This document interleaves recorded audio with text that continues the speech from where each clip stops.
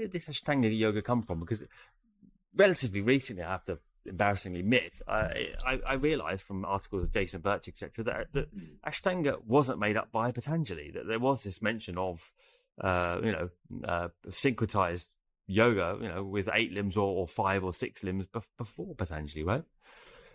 Well, this whole focus on 8 limbs, I think, is the thing that we would really need to unpack about the Yoga Sutra. That's not the message of the text. It's not its framework of practice. It's not really anything other than a way of sort of listing eight aspects of what it is to see through your illusions and remove suffering. And the first half of the second chapter is much more informative for what Patanjali's philosophy is. The second half, which is where you get the first 5 of those limbs, not so much. And yes, the phrase Ashtanga, 8 limbs, literally 8 parts, is used in association with all sorts of different things. In the Mahabharata, there's references to systems of philosophy, systems of medicine. In fact, Ashtanga is often associated with medical science, the 8-part thing that will remove your woes, heal you. I mean, I think Jason Birch talks about it in the Ayurvedic term. Exactly, yes. The famous Ayurvedic text. Can't remember the name of it now. Charaka Samhita. Yes, that's the one. Yeah. So there's this constant emphasis on a similar framework, and it comes perhaps from the same place that the Buddha got his ideas. It's not to say that it's all ripped off from Buddhism, but there's an earlier history of people stepping out of society, going to the forest, trying to understand this problem of suffering, and they have all come from this shared body of knowledge, which was outside of the mainstream of the Vedic ritual. Which has then come back into Vedic religion, is also there in Buddhist religion, it's there in the Jain religion, it spreads elsewhere. It's now become this sort of free-floating yoga discipline that anybody anywhere in the world can practice, which is just about understanding the nature of suffering and how to remove it. And the Buddha's description of that was, we have this tendency to suffer. We suffer because we want stuff. We don't always get what we want. The problem, therefore, is desire. And this desire can be eradicated by an 8-fold path. And so the notion of removing suffering and 8-fold paths are very closely connected. So Patanjali obviously felt that to show his system worked, having an 8-part summary of it would be quite handy. But there aren't really 8 parts to it. Yeah. I mean, his basic method is one-pointed populist, focus, wasn't he? He's to summarize it, but he says that the tool that will liberate you is to just focus your mind till it gets so settled that you can see the difference between your mind and consciousness. Then you will be liberated. He knew. I think it's because he knew that no one really fancied that. He knew that's no one's going to take that. So I give him the Ashtanga. They'll get it. They'll get involved in the yamas, and speculative about whether they're doing right or they'll enjoy that. I'll give him that. But all of those preconditions are just the yamas and niyamas. They're tools that will make it easier to sit still. That's all they are. I think the thing is why. I mean, the Ashtanga yoga. I mean, as I say, I think we're going to almost draw it to close because I want to come back to this with you again in the next one. But I mean, the Ashtanga yoga really is now talked in the same breath as start and finish the Yoga Sutras. Really, the Yoga Sutras of Patanjali is the Ashtanga yoga. Learn the limbs, and there you've got it. Where it's really that's a small part of it. This category, and the smallest part of it, Patanjali is really talking about this the yamas, and yet, to my frustration, I mean, this is the main discussion of the text is about these yamas, whereas, I mean, really, I mean, Patanjali, he was talking to the converted. I mean, he was talking to renunciated lay people. I mean, I think it was just, flying through the yamas really, because one would assume that they would already be doing the yamas, right? This, as you say that really, I mean, he's talking about one-pointed focus and, destruction of the mind as we know it. He's not really talking about how to live a good life in society because they're not living in society. Exactly, yeah. And there's even a question as to whether this was ever used as a teaching text or whether, as I say, it's this kind of encyclopedia entry that summarizes what yogis get up to. Not even clear that Patanjali himself was a yogi. I mean, he certainly hadn't reached Kaivalya because he's still sitting there talking in the world and writing a text. There's also, I think, this other question that we have to engage with. The reason that we're so obsessed in the modern yoga world with 8 limbs is that one of them is asana. So it provides this ancient justification for the idea that do your regular postural practice will somehow have you on the road to liberation. I mean, it can perhaps, but it doesn't necessarily have anything to do with being liberated. It can get you much more entangled in suffering very easily. It can get you much more ego invested, much more fixated on results, all sorts of things.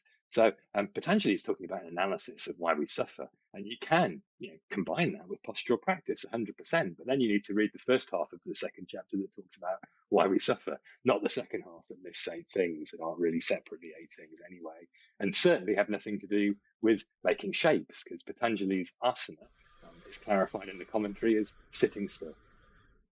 Yeah, I mean, and I can't resist to wrap it up with let's another little kind of like very embarrassingly quick sequester through the concepts of yoga. I mean, so Patanjali's yoga is basically as a precursor for meditation, right? As a seat or a foundation for stilling the mind, right? That's the use of asana, right? A steady and a comfortable position for meditation.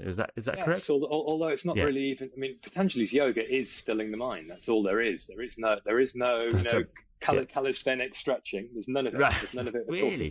all. That's what the Hatha Yoga text. No text talks about anything other than sitting or beating your body up by holding the arm above the head for the rest of your life until about 1,000 years ago. 1,000 years ago, you start to get non-seated postures. The earliest being Mayurasana.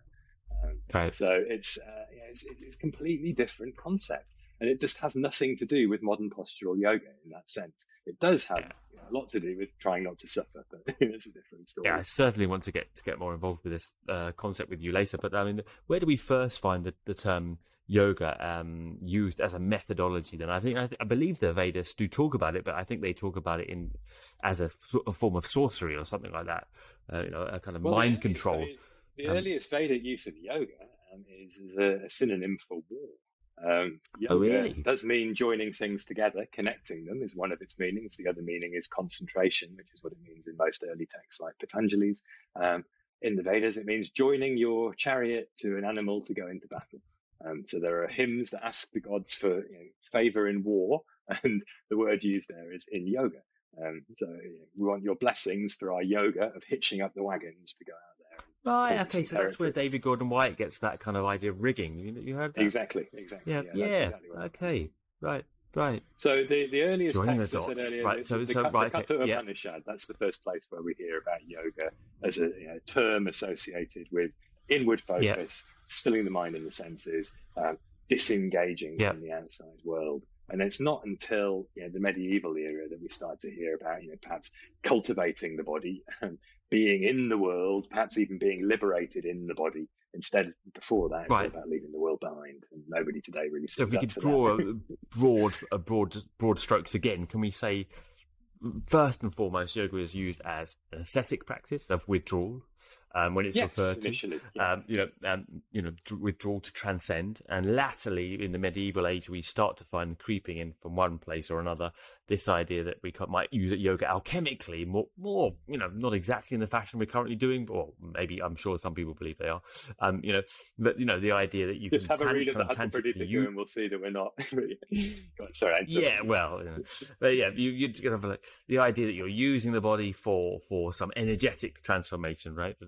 So I mean, would those be correct as two rough streams to draw through the exactly? term? Yeah, I mean, I think really physical yoga practice as we know it today is a relatively recent invention. We have to acknowledge that there aren't sequences of postures taught to groups in classes, people who live in the world, until the early 20th century is the earliest evidence we have of that. But going back 1,000 years before that, there are, as you say, physical techniques, moving energy, transforming the body, not trying to destroy the body or leave it behind. And then all of the 1,500 years plus before that are about leaving the world behind. So those are the sort of 3 broad phases. There's modern yoga, then there's medieval yoga, and then there's ancient yoga. And they've all got slightly different objectives. Originally, it was, get off the wheel of suffering. Anything will do. This is such a serious problem. Basically, give up on life. And Patanjali is a summary of all of that. The medieval Hatha Yoga texts are a summary of the next phase, which is, as you say, body is an alchemical crucible. It can bring about stillness. It can bring about, clarity of vision, removing these illusions through harnessing, this capacity to do. So the doing is no longer an enemy. But in the modern era, Yeah. it's about being embodied and enjoying it, enjoying life in the world, and that's completely different. It's a rather different cake, isn't it? It's like kind of baking. Yeah. It's like you've baked these kind of cakes and they're kind of similar, and then it's like the icing is just like completely different. Like modern posture yoga being this kind of like, oh, we've kind of got these cakes, and it's like it's like peanut butter and chocolate, and now it's like we're going to put on like raw avocado icing or something, just like completely like it's a relatively reasonable metaphor while using the raw avocado. But the point though is to emphasize there's a little smear at the top, which is just kind of.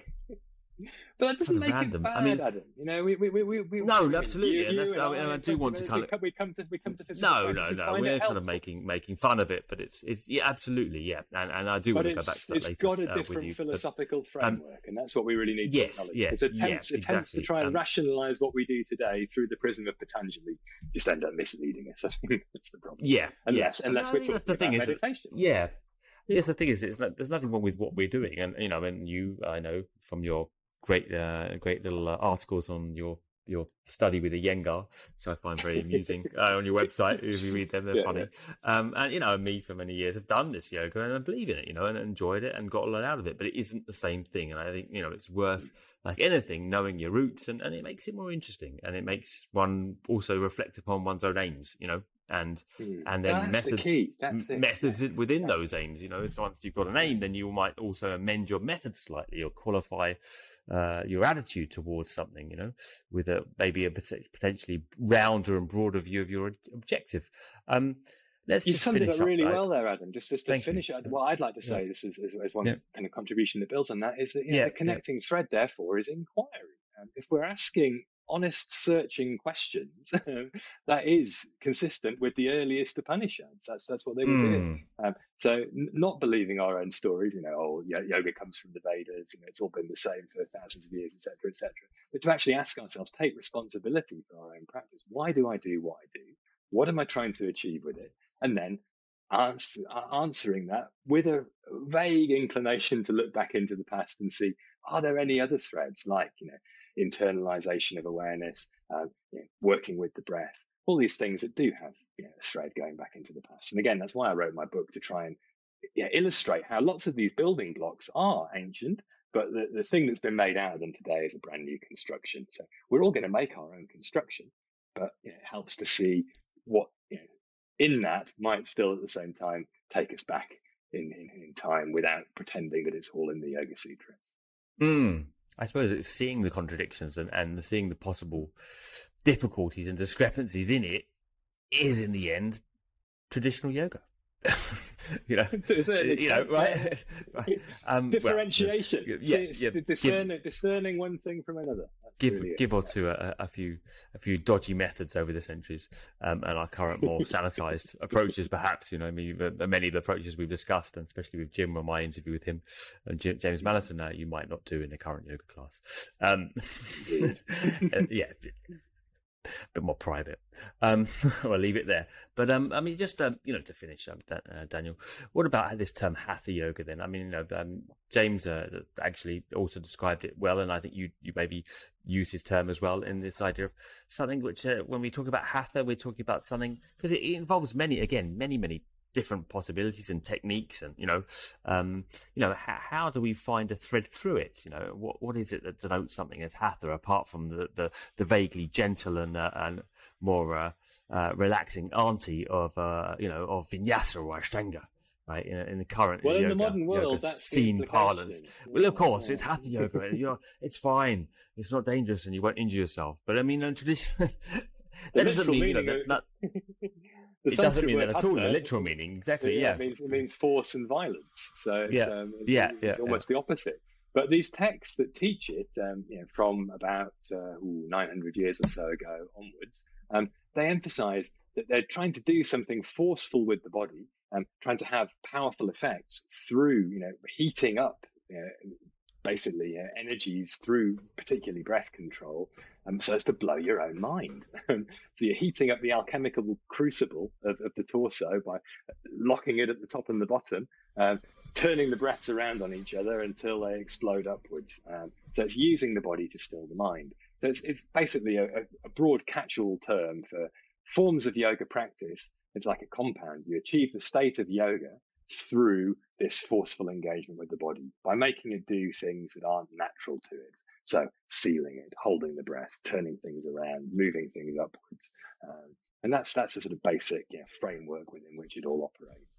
But obviously over time, there are texts that teach all sorts of techniques that contribute to that. And increasingly complex and different contortions that we recognize today in advanced asana practice come into the picture. But they were never the sole tool. They're the preparation for working with subtle energy in the body. That's Hatha Yoga. It's just manipulation of particularly the breath, but also sexual essences, energetic representations of deities. That's where the chakra system creeps in. Kundalini.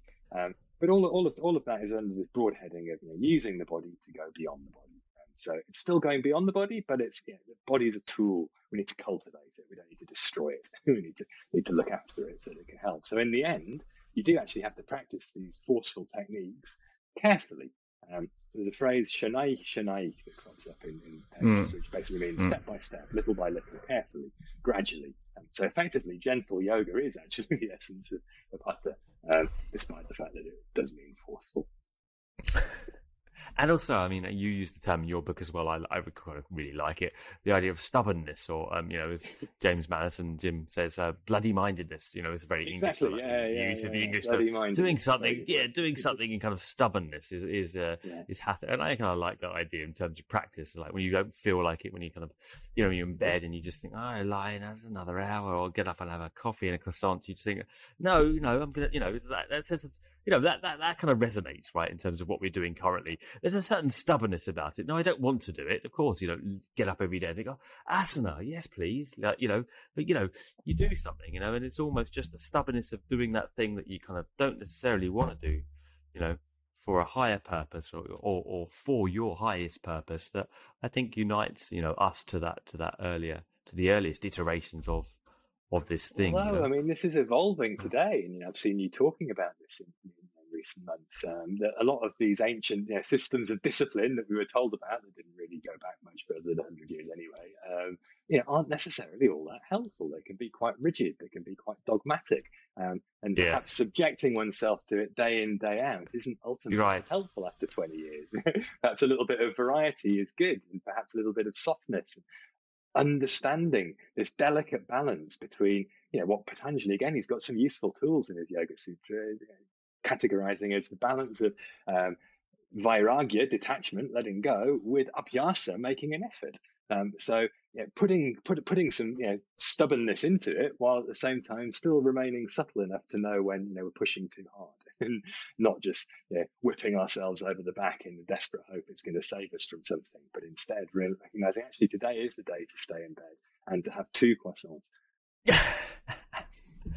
Well, you've qualified. You've taken my point now. That's a good point to turn around my general tone on myself. So I'll end it there. It's been a fantastic little run through, and I hope you'll join me again, Daniel, for another one. We haven't really even got into 2 ideas of Samkhya, which I wanted to. The next part is a little 101 through ideas of Samkhya yoga and what that means, and the gunas I was planning with you, and maybe even a little bit of Bhagavad Gita. So I hope the listeners will stay tuned and enjoy another episode when Daniel agrees to come back with me again. So thanks again, Daniel. If you haven't got the book, get the book. The Truth of Yoga, as you see, is very, very clearly explains things in a much more simple, or the simplest terms you possibly can, given the subject, which is contradictory, paradoxical, and a bloody mess, really. So thank you so much, Daniel, for coming. Well, you're welcome, Adam. Thank you very much for inviting me. And if I may just invite people to check out my website, truthofyoga.com. There are some courses on there that go into much more depth on each of these texts if you want to dive deeper. Yeah, we'll put that in the notes. Thanks. Okay, well, thank you again. Cheers. Thank you.